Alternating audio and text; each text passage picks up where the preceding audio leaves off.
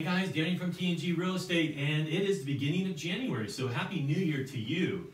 If you are thinking about selling in the next couple months, you know, it is the spring selling season, I would just want you to consider a couple things, and make sure you contact me ahead of time so that we can talk and discuss a strategy to prepare your house and get it ready to get it on the market.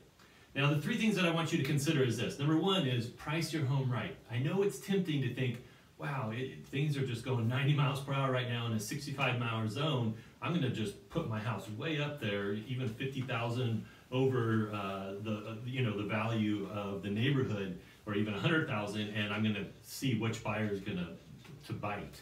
And I would encourage you not to do that, because the goal is to get as much traffic through the property as possible and let the buyers have a bidding war and let them drive up the price. That's the best strategy, the best way to do it. And remember too, your property does have to appraise.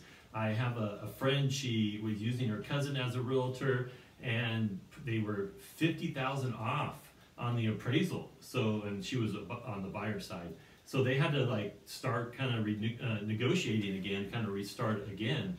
So that could be a big headache. So you want to avoid that. You definitely want it to appraise. If you can find a buyer that has some more cash flow, that they could pay the difference if need be, that's something to consider also. But that's not all what it's about. It's, you know, finding the right buyer for your house, especially if you've made memories in that home. You know, the average, the second thing I want you to consider in selling your home is the average homeowner stays in their house now for about 10 years. Back in 1985, it was about 5 years.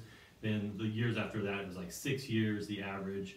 But in the last 2 years, it's been about 10 years that homeowners have stayed in their house. So what does that mean? It means you are developing more memories with your family, and it's hard to kind of let go sometimes of a home where you've had such great memories. And so, you know, that's something to consider too, that you have to be careful to separate your emotions from the price point and selling your house, because you know, you might have done some things that you fixed up the property, and you know, those all add value, especially the kitchen and the bathrooms.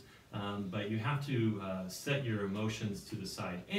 But when you're considering a buyer, you know, money is part of the deal, but part of it is handing it off to a wonderful new family who would make great memories in the home too, just like you did, right? Well, the third thing that I want you to think about is how to stage your property. So we have to declutter the home. That's really important. We want to make sure that things are nice and open, and that you kind of depersonalize the home so that people can see themselves living in the house there. So I can help you with that. I can also call on a professional stager if need be, if we need to do that. And those are all things that I want you to think about. Those three things, think about as you look to put your house on the market. And I would love to assist you, so reach out to me even ahead of time so that we can kind of prep you and prep your house for the sale of your home. All right, take care, you guys. God bless you.